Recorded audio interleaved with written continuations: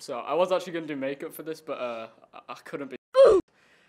Anyway, we're going to be doing about the Joker, you know, this guy. You know, it's about big bad 4chan man who goes around living in a society.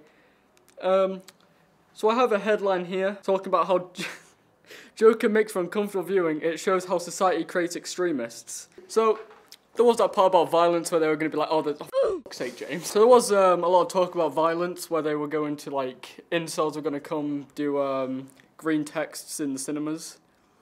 A lot of fear-mongering and headlines such as, oh, Joker fans are going to come in, they're gonna try reenact the Colorado shooting, which, surprise, surprise, they didn't. We had a lot of links to violence from news outlets who were using big, bold words in their headlines such as fear, extremism, terrorism, attacks, incels, 4chan, and how that made a lot of people feel. So I think the main violence claim came straight from the original Aurora, Colorado shooting that happened back in 2012 during a Dark Knight Rises premiere.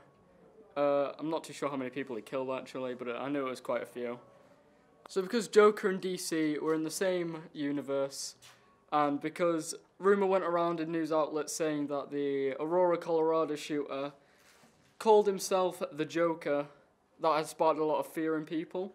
Much of the debate around Joker's potential to inspire copycat violence has centered on the film's apparent empathy or sympathy for Arthur Fleck. The film wasn't meant to be sympathetic towards the Joker. It was, I feel like it was more of a film to, I feel like the film was more to show off an extreme deterioration into mental illness from trauma and the lack of help that he received from it.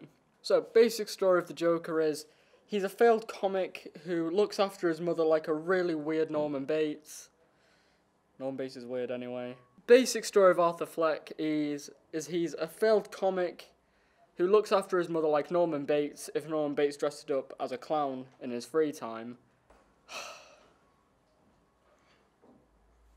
AKA big bad incel 4chan emoji guy who struck fear into the hearts of a lot of the world's population right before it was released, because news sources don't know how to construct a real article without actually striking fear. Dad, you've got this. Don't call me Dad on camera.